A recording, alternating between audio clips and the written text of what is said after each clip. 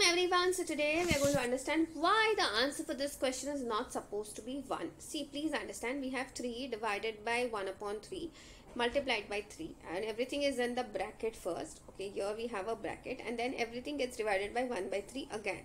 So now in this case what we should do? So here please understand, a lot of people think that this is so easy, cancel this, so they get 3 divided by 1. Everything is just getting multiplied by 1 by 3. So this basically becomes 1 by 3. This bracket is 3 divided by 1, which is again 3. So this is cancelling. So answer is 1.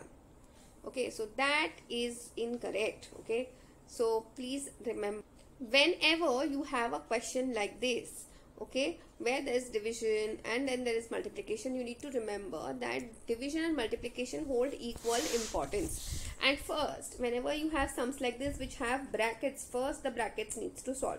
So first let's focus on this bracket, and the bracket is 3 divided by 1 upon 3 into 3. So here, like I said, division and multiplication hold equal importance. So you have to always follow the rule of left to right.